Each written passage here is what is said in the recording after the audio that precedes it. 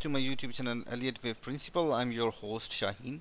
In today's video we are going to look at the long-term forecast for gold and silver, and here in front of you is the gold chart. I'm expecting that wave 4 is expected to be a flat correction, namely an expanded flat correction. A flat correction is 3-3-5 correction.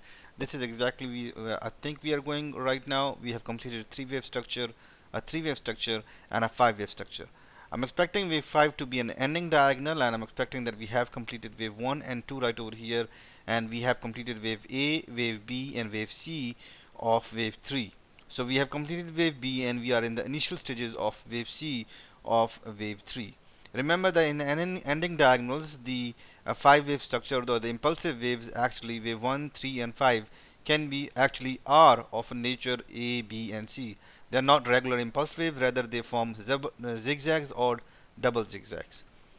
There is one possibility that we can actually label this particular move as a complete zigzag. This is as a zigzag, and this is another zigzag, which will come up with the guidelines of Elliott wave analysis for ending diagonals, that one of the waves could be actually a double zigzag. In that case, let me zoom back on daily time frame, and you can actually see what I'm talking about. So if, let's say, we can consider it as a complete single zigzag, in that case our correction would actually be this one will be our correction. We can consider it as the whole correction that went on. In that case, we expect that this is going to be a complete zigzag as well. So we have a complete zigzag right over here, another zigzag as a correction or a flat correction, and another zigzag as right over here. Either cases, we are seeing that the prices is expected to move down on wave 3. If this ends to be a double zigzag, in that case this will actually be as per the guidelines of Elliott wave analysis for ending diagonals, that one of the waves could potentially be a double zigzag. In this case, wave 3 would be a double zigzag, and then after that we'll be expecting wave 4 and wave 5.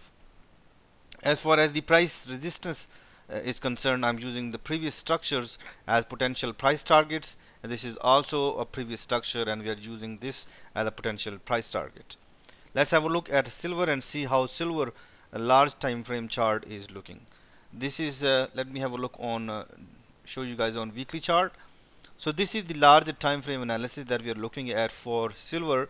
I have redone some of the labeling, and hopefully this will make a little more sense. I'm considering this whole drop from the top to this bottom as a 5-wave structure, and this whole very sharp correction as a complete correction.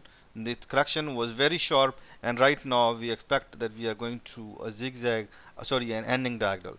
This would complete a 5-3-5 structure on the weekly time frame.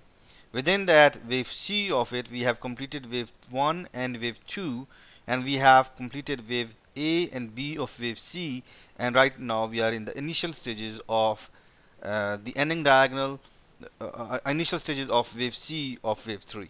Let's have a look on a daily time frame and see how the charts are looking in it. Okay, so we can actually label that quickly. If you can actually see that this is the start of the wave C, this is wave A, this is wave B, and this is somewhere we are expecting wave C. Once again, we are looking at it as a double zigzag pattern. We can definitely go ahead and adjust this right over here so we can see the waves properly. So in this case, we can see that wave 1 is a complete zigzag, single zigzag. Wave B is a flat correction. Wave A itself is a zigzag. If it goes right over here, we can see a 5-wave structure correction, and this one, and this is a whole correction. In this case, we are expected to see a zigzag pattern. That's basically a 5-wave structure followed by a correction and then another wave downward.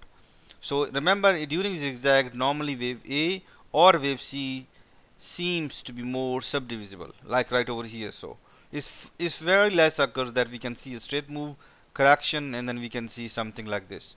So within an ABC structure of a zigzag, one of the waves is subdivisible. They do not have to be proportional, especially as compared to when A and C are, either of them are subdivisible, or one of them is strong, one could be short.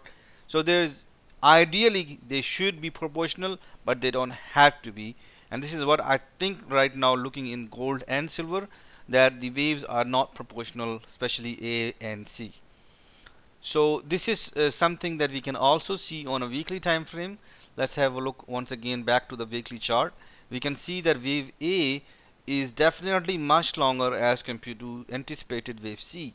In fact, wave A is double of a size of wave C. Wave C is expected to be of 50% of wave A. We are expected to see a double bottom. Reason is we are seeing a lot of buying pressure, especially coming historically in this region right over here, and in this region. And that is one of the reasons that why I have decided that the potential target for silver expected to be around this area, a double, a triple bottom, you can say.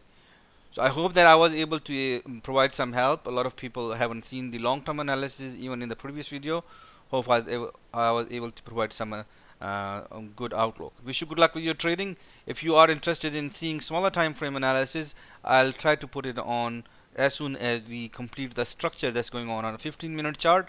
As soon as we see the completion of the structure, I'll try to provide the analysis for gold and silver. Wish you good luck with your trading. Have a good one, and bye bye.